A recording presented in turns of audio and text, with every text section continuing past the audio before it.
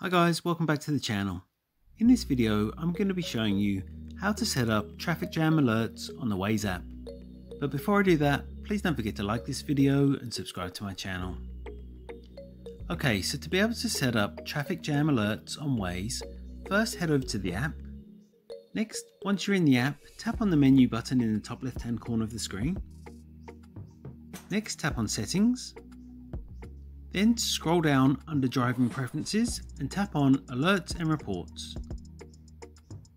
Next, tap on Reports. And here about halfway down, you'll see it says Traffic Jams, so tap on that one.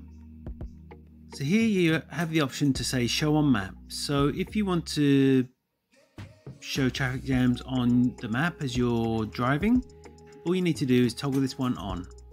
If you don't want those to be shown on the map anymore, just toggle it off.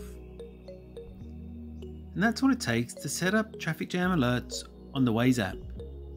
If you found this video helpful, I'd love it if you like this video and subscribe to my channel. Thanks for watching.